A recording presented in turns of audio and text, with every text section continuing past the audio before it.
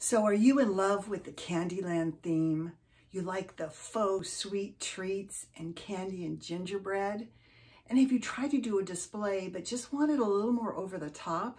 Well, today's video, we're not messing around. You might see a very simple decor in my living room, but the dining room is going to be over the top. Hi, I'm Bonnie Overman. I want to thank you for joining me today. I hope my channel will inspire you to lead a more productive, stylish, and creative life at any age, always on a budget. And in case you're wondering, I'll be 70 years old next year. If you like my videos, please subscribe, like, and comment. What kind of videos would you like to see me do in 2021?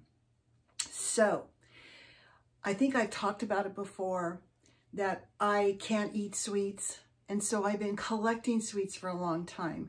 Now, how this whole thing started, really got started, was back when my granddaughters were small and they used to come over at Christmas, and I wanted to give them a display of sweet treats. One that would be so magical, so amazing. And by the way, I want to give a shout out to my granddaughters. Hi, girls.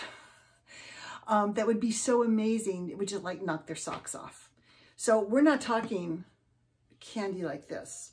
We're talking candy like this. I'm going to be doing, in just a second, I'm going to be taking my plain table and I'm going to show you how I decorate it in the Candyland theme, from the chandelier down to the table, step by step. So you can create a fabulous Christmas Candyland buffet. That's what I use it for. I use it for all my sweet treats, real ones too, when I entertain.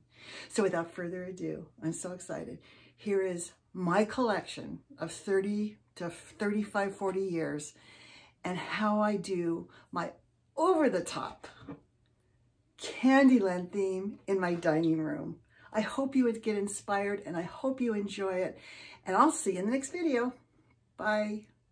Welcome to my dining room and my soon-to-be Candyland Christmas display. I'm going to take you step by step on how I put together the most fabulous over-the-top display of sweets and candy and cupcakes and cookies and pies. It's amazing. But I want to show you what I start with here. So let's take a look up front. So on top here, I have a chandelier with a burlap cord cover, and I've just wired together these two candy canes with some greenery, and I've used pipe cleaners to attach it to my chain, my chandelier chain. And then I added one of these little wooden gingerbread people that I made. And I did this on the chandelier. So on each little cup that holds the candle, I put, they're almost like peppermint icicles on each side. So I did it on this side and on this side, and then a candy peppermint on each little bowl. This might not be the most modern chandelier, but I really like it for the functionality. It gives me light, of course, on top. And then this piece right here is a spotlight that comes down to the table. Now, I know you've seen my French menu sign probably many times. And I use this as a backdrop because I don't know if you can tell, but this is all mirror. This is all mirror over here.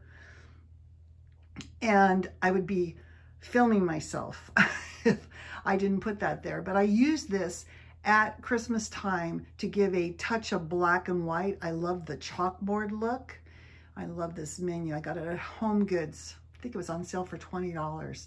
And I usually have it hanging on the wall. But during Christmas, I put it here as a backdrop for my table that I'm about to do for you. And then I usually do a red velvet tablecloth, but this year I'm going a little more casual and rustic, so I decided to do a black and white check one.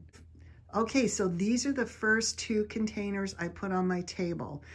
Let's take a look. This is, by the way, this whole table is going to be over the top. So on my right side here, I have glass containers that have big giant suckers, candies, candy canes as a base.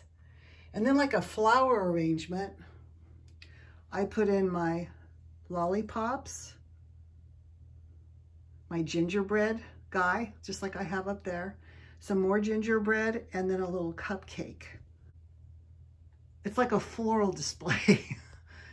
Now, on the other side of candy canes, candies, suckers,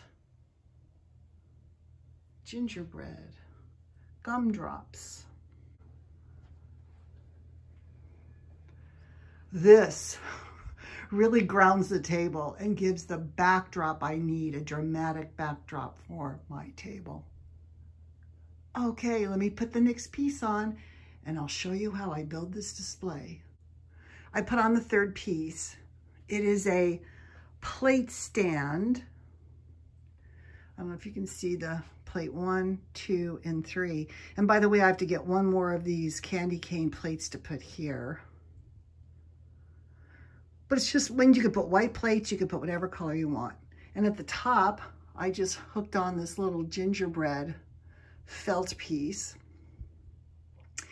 Now I'll go through the shelves one by one. So this cake here was a faux cake, but it had strawberries, and I just put these little peppermints on top and the little gingerbread men like they're part of the cake.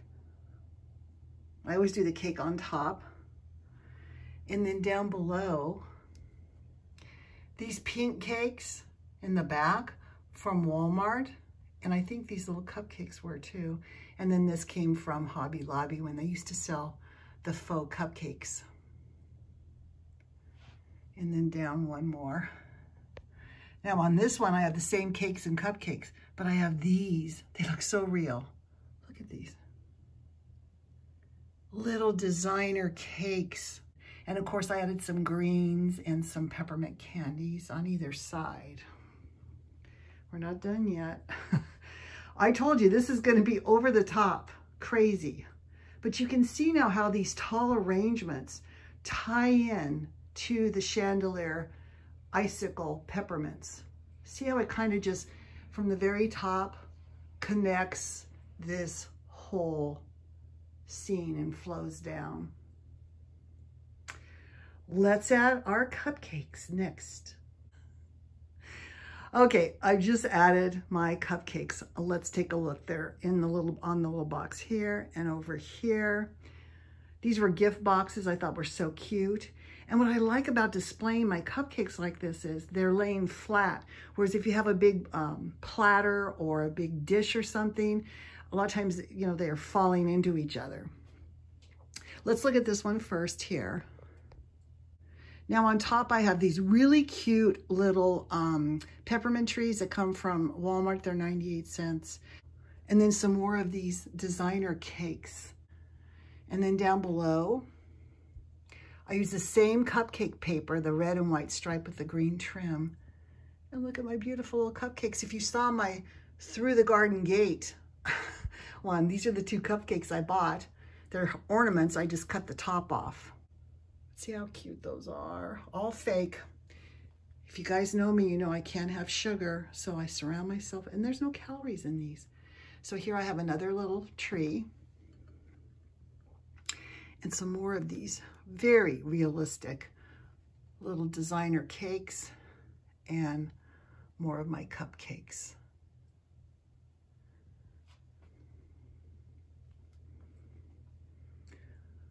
Are we done? No, we're not done. We still have to put the cookies out.